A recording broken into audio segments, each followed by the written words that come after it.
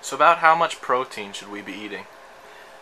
Well, a lot of people inquire about that. As a clinical nutritionist and one who's lectured on nutrition and critical care, protein calorie malnourishment in America is much more widespread than one would ever believe, especially among women and especially among elderly women. The ingestion of proteins from all sources, animal proteins, eggs and poultry, or eggs and dairy, excuse me.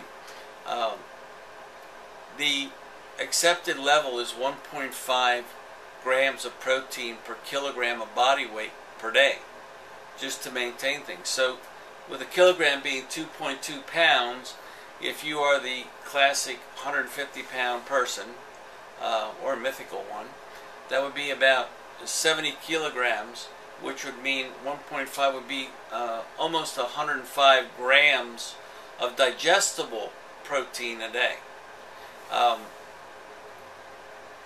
An ounce of meat has about 7 grams of protein in it. The same with a whole egg. And so, digestible is the key.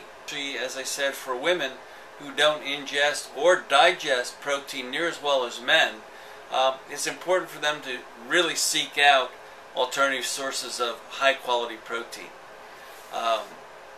Your protein needs need to be met, and between 100 and 120 grams a day should be your target.